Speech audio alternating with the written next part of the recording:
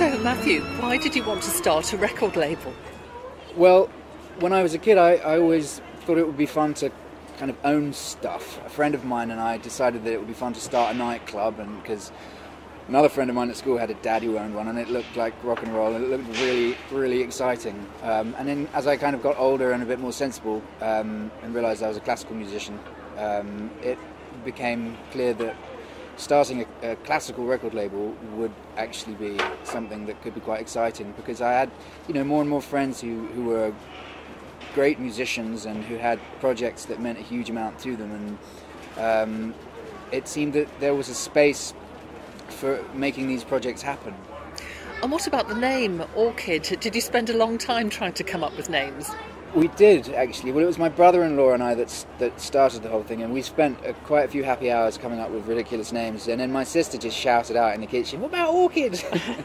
And we thought, "Ooh, sounds quite nice." And yeah, I mean, it always has been something that we did, at home as a family, because everybody that records with us invests so much of themselves into their project that it feels only right that you kind of become quite close to them during the process, and it's everybody we work with now is part of our family. Did you have any particular models when you were setting up the label? I'm thinking of labels such as ECM or BIS, for example. Actually, in the very beginning, no, not at all. Since I've become much more aware of these labels and the kind of cult following that they have, but at the beginning, it was really just me wanting to do my own thing. So many of the releases have got a real sense of identity, not themes so much, but a real sense of being curated. Yeah, I mean, I love the word curated. That's exactly how I hope that people see it. It would be really easy to just take everything, but we have to be really careful to only get involved in projects that we love. It's kind of that simple. A very early album we did was the London Concord Ensemble, and they did a program called St. Petersburg, which was all music related to St. Petersburg, and it just kind of summed up what we were trying to do. They spent so long working on this program, putting this program together, and the cover was beautiful and took ages to get right, and the reviews were fantastic and really picked up on the fact that a lot had gone into making this album, and it really made me think at the time that's exactly what we should be doing. We've tried to kind of keep that with every album we've done. Another album that I've been particularly proud to have on the label was an accordion album by Bjarke Mogensen, who's a fantastic Danish accordionist, and I had no idea who he was when I was introduced to him, although he's becoming extremely successful. And I didn't know anything about the accordion, but I loved what he did. I loved his arrangements and his style of playing and who he was. It was just exactly what I wanted on the label, and I've really enjoyed our relationship with him. And so it's difficult to pick favourites because everything we do is kind of a favourite. But there are a couple that I have really enjoyed. And another kind of fun example of what we try to do in giving artists a chance to be free was with the pianist Ashley Wass, who had an album on forte piano, which was a major sort of departure for Ashley, and he came with this album and said he wanted to give it a big release, and I thought, well, that's exactly what we should do. It's going to upset some people, it's going to excite some people, and that's exactly what we should do. So we did it, and I'm very proud of it.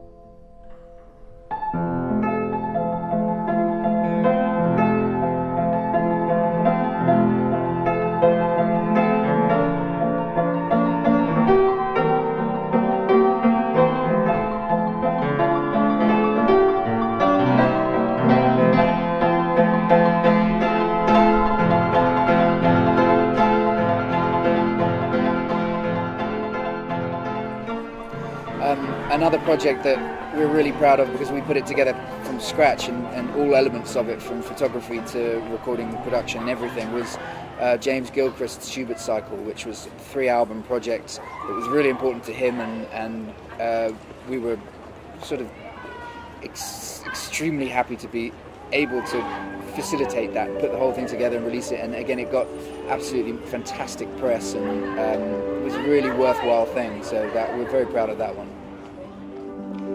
Rauschendes Bächlein, so silbern und hell, eilst zur Geliebten so munter und schnell. Ach, trautes Bächlein, mein Bote sei du, bring mir die Grüße des Fernen ihr zu. All ihre Blumen im Garten gepflegt, die sie so lieblich am Busen trägt. Is there a sense that as a performer you really understand other performers' needs and so you can fill in the gaps? I like to think so. I mean, we sit round, me and my friends sit round talking about these things a lot, and you know, it's funny, the things that come up most often are things like being unhappy with the covers of your records, and being unhappy with being forced to record in particular studios and on particular pianos, and it usually comes down to a kind of an element of wanting to control what you're putting so much love and energy into, and not having it taken away from you at the most important points. Is it possible to define the label's identity? Where is it now, and where will you take it? I think if I had to define the label's identity, I would really like to think of it as a room in a museum, you know, a modern museum, a contemporary museum with, you know, a wall filled with beautiful projects which masses of love have gone into, and real personality, and kind of the most innovative approach possible to giving artists freedom over their projects and then bringing them out into the world as widely as you possibly can. Another thing that I think really sums up my dreams for the label to make multi-dimensional projects is this album called Fairy Tales, which I put together, which is coming out this year, which is for charity, and it's children's poems together with music. And so we've got actors Clive Owen and Simon Pegg and Kenneth Branagh and Tom Conti, this amazing group of actors to read the most wonderful children's poems, and we put them together with music, and that's the kind of album that, again, really it says what I think this label should be saying. It's no good having the CDs, the great music, the beautiful artwork all lying around on the shelf. How does the PR work? I feel that we can offer artists really as little or as much as they want, as far as, for instance, promoting their projects. You know, if they want films made, we can make them. If they want websites built, if they want photos taken, if they want concerts promoted, we can really do everything for them. And I know personally as a musician that it's very comforting to know that if I have a project that I've spent that much time working on, that I am able to choose from these services to promote the thing, which is obviously so important. From your one-man dream, how has the team grown?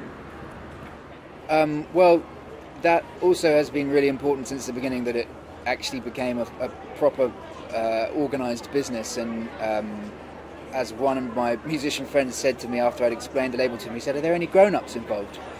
Which was a very sensible question, and the answer, luckily, is yes. And I think it's actually something that's quite nice about our company, that we are run by a very successful music manager and a record executive and a technical engineer and myself. So all of our decisions are covered by all these different angles. So we kind of know when we're discussing anything from contracts to organising particular projects. Artists will be thought about, as will the business side of things, and I think that's been very, very important, that I can have fun looking for projects and artists whilst the business is run really, really well, because that's obviously crucial. Well, talking to you, Matthew, it seems that the future of Orchid is nothing but rosy. I hope so. Yeah, we have fun, a tremendous amount of fun doing it. Everyone involved really enjoys themselves, and I think that's important. And the artists seem to enjoy the process. And as I say, it seems to work really well. We have plenty to be doing. We have masses of projects. So absolutely, I'm really excited about the future.